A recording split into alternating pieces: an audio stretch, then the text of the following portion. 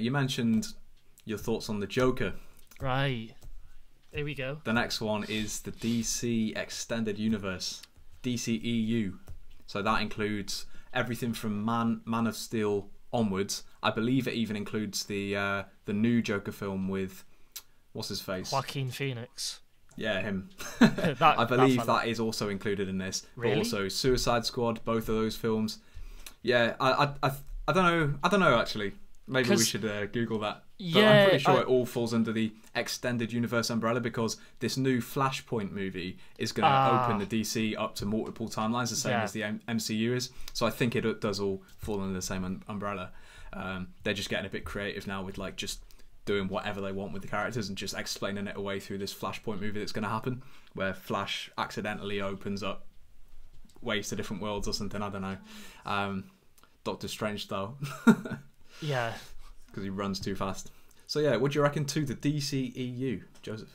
The DCEU. Sorry, I lost my parents for a little bit there. You lost your parents? My parents? What? Yo, we're talking about losing parents. Batman. Basically, the DCEU. Does it include? What would you rate it first of all? Does it include Zack Snyder's extended cut, or does it not? It does include the extended cut. If it includes the extended cut, that is like a different story because that film, the Justice League. I'd say it includes both. So it's not. It's like the Justice League film they've still got out, but you could say the extended cut is also part of it. Maybe they would say it's like a different timeline or something. Who knows? But they're definitely both in it, so far as I know. What I'd argue is that DC shot themselves in the foot, basically, and that's unfortunate because 100%. they built this thing up. Man of Steel's a decent movie. It's a good movie, right? Just on its own. It doesn't really. I don't think it really builds up to anything, but it's just a good, starting point. And then you had, Suicide Squad was the first Suicide Squad was aight. I'm not going to say it was groundbreaking. It was aight. It was like a 5. And then the second Suicide Squad was amazing, but that's besides the point. It seemed like they were trying to do what Marvel did, but too quick. Do you know what I'm trying to say? Like they went, we need to build up like this big cinematic universe, and Marvel took 15 years or something. Yeah. It took a long time to build up, but then DC were like, we need to get to that point.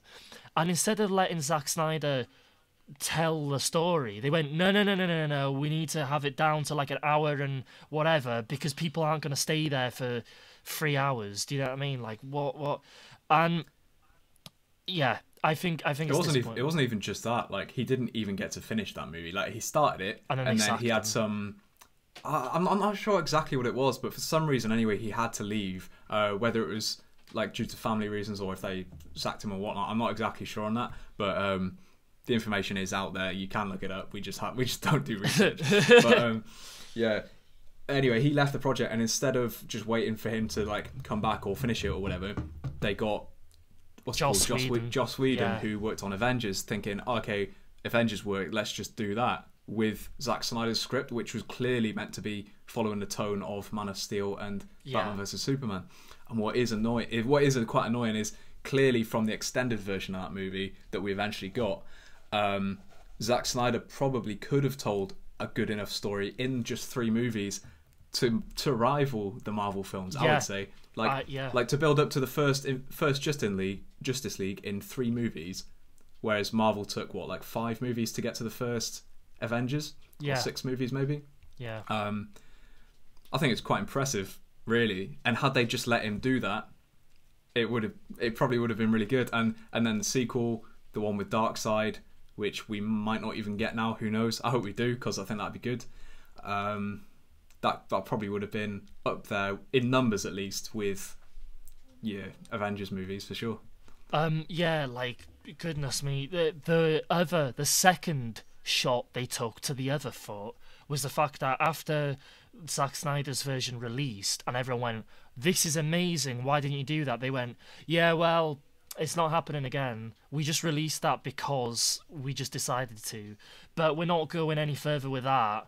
And it was like, well, hang on a minute. And they were like, yeah, it was brilliant. You guys are saying it was amazing, but whatever, we don't care. And it was like, oh, okay, sick. Do you know what I mean? Like, we actually got, like you said, like a near Avengers scale sort of film that was done really well, and the story arc they were building with Darkseid and Superman going, you know, a bit mental, and Flash warning. Because the thing is, now that the other movies aren't coming out, the whole thing with Flash warning Bruce in the Justice League saying Lois is the key, right? It doesn't make sense now, because they're like, oh, well, we're not going further with that. And it's like, well, if you watch that movie on its own, why that doesn't make sense? And yeah, I don't know. Yeah, I feel like he was forced to include a lot of stuff that probably would have been better left to later films, but because they were kind of playing catch up to Marvel, because they could see like the hype was there now, so it's like we've got to get our own thing going right now. And I think Zack Snyder, although I know a lot of people disagree with some of the decisions he made, he did have like an artistic vision of what he wanted to happen, and so he was using this kind of time travel thing to explain away some of the stuff that he needed to, just to tell the story and set up stuff to pay off later. But because he wasn't fully allowed like the full control of it, and there was too much other people meddling in what he wanted to do, it was kind of, the whole thing kind of seemed like a bit of a shambles. And yeah, it was a bit unfair. And then, yeah, you take into account all the other DC movies. I've not seen half of the Suicide Squads and Harley Quinns and all this. But based on what I have seen, which is Man of Steel, the second one, Batman vs Superman, which I thought was acceptably good. I thought it was pretty decent. I thought it got a lot of unnecessary hate. I think a lot of people were like ribbing on it. They were having a go because of the whole Martha thing, right? Because like he was like, I Martha. didn't think that was so bad. Yeah, I didn't think it was that bad. Do you know what I mean? Like compared to you know, nobody had a go at Chris Pratt having a dance off when, you know, the world's at stake. Do you know what I mean? Like, oh, my friend just died. That's much worse in my opinion. I think that's 10 times. But no one had a go. And then when they did the Martha thing, people were like, oh, that's so bad. And it was like, it's not that bad. Yeah, I don't know. When you look at it as like, okay, you know, Batman sees Superman as like an alien being who's got no conscience or anything like that, and then he's obviously got this deep-rooted backstory of like his parents dying and that. So what can Superman say or do that really relates to Bruce Wayne's like character? And so when he's about to kill Superman and the last thing he does is like scream for his mum, it's like, that's like, oh damn, you know, he gets like this moment of realization. Oh, he's got a mum. You know, maybe it's a bit silly that they've both got the same name, but like the point of the feeling it's trying to convey, I think works pretty well, to be honest. Yeah. And then if I've got to just totally ignore like the Justice League movie that they initially put out, and saying it's the extended version, I thought that was a brilliant film.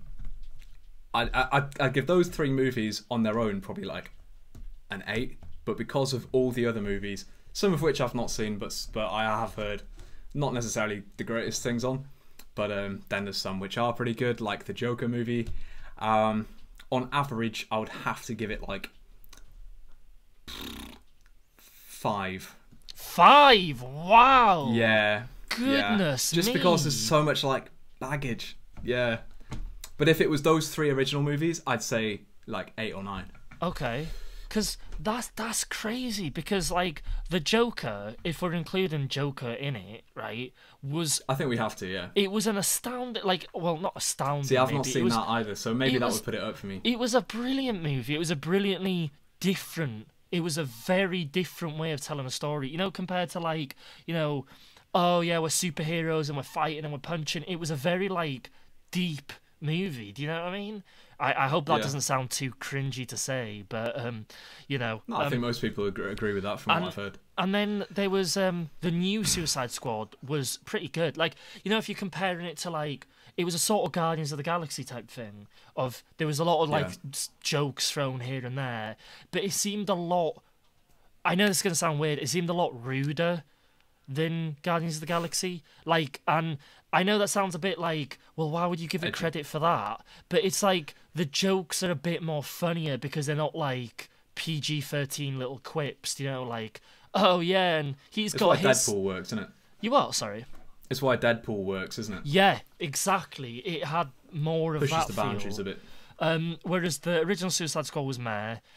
The Emancipation of Harley Quinn was alright, I guess. You know, it had a really good villain in it, played by Ewan McGregor.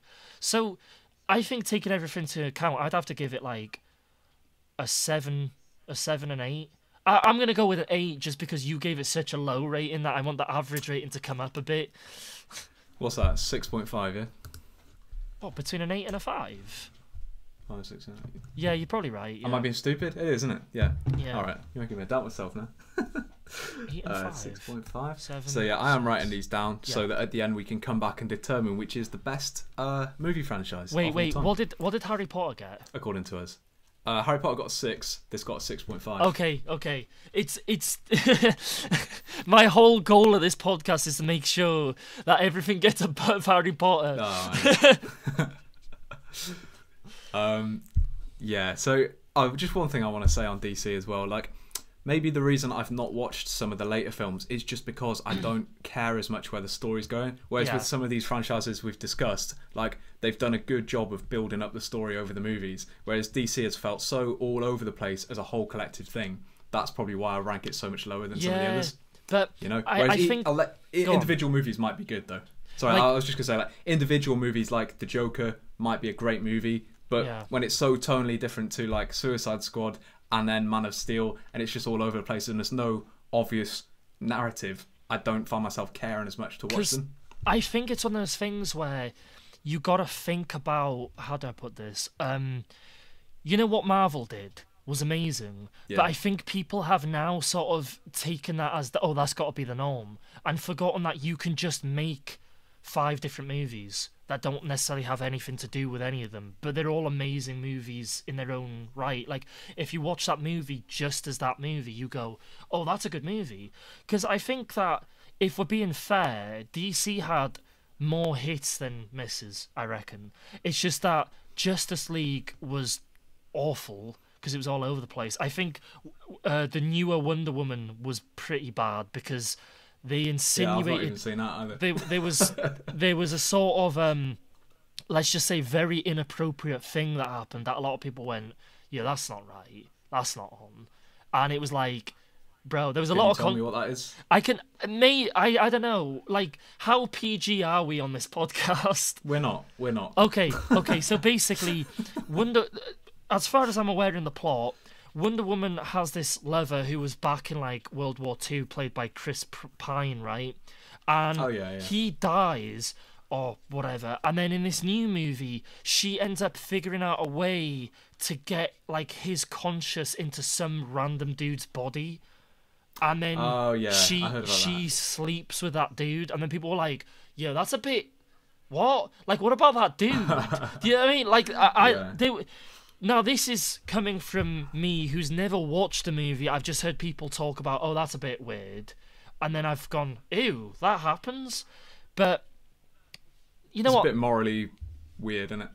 Yeah. And the only reason I gave it an 8 was because you gave it a 5. But I think if I was being honest, it'd be a 7, to be honest with you. Alright, so it's getting a 6 then. Ah, no! Same as Harry Potter. Is that what you're saying? Yeah, no. If I'm being completely honest, yeah, I've given it a 7. I can't. Honesty is the only policy around here. I can't justify giving it an 8 because there are some big misses. And if I'm giving the Marvel universe an 8.5, I don't think the DC is that close to Marvel. Do you know what I mean? So 7, yeah. Yeah. What is your favourite DC movie and your least favourite DC movie? Favorite of the universe. Favorite is easily. So not Nolan. Yeah. It's easily the Justice League extended cut. I thought that was brilliant. I thought that was amazing. I thought it was so good, and I was so hyped to be like, oh, where's it going to go from here? Because of all the build-up they had at the end towards Darkseid and, like, you know, what's going to happen in the future. I thought it was amazing. And the worst one that I've seen, because I didn't watch the Wonder Woman movie I spoke about. It might have been the first Suicide Squad, maybe, because it was a bit all over the place, and it was okay, but it wasn't like, you know, it was aight, you know what I mean? Like, wasn't there. Wasn't quite there. Or maybe Sounds like they perfected it the second time. Oh, yeah, they did. But I was going to say maybe I just, say Aquaman because Amber Heard was in it. I just go, you know what, Aquaman, get Amber Heard out of there. I quite liked Aquaman, Yeah, but just because of Amber Heard. Ranking up a bit. Yeah, that's what I was. That's why I was shocked when you gave it a 5. I was like, there were a lot of hits. Yeah, I did like Aquaman, Give it a 6 at least. Come on. Yeah, but if I give it a 6, then it goes up to a 7, and that's higher than Harry Potter. No, it goes up to a 6.5 because I lowered mine to a 7. Oh, screw them. We did have 6.5 for a minute anyway. 6.5 again. My favourite DC movie is the Justice League Extended Cut. I do think it's a bit long and self-indulgent, but that's what happens when you give like an artist like as much time as he wants. He's going to make it as long as possible. But I thought most of what was added was good, and the worst one I think is the original Justice League before it was extended. I mean, the Joss Whedon version. I never was just watched it totally though. all over the place and bad.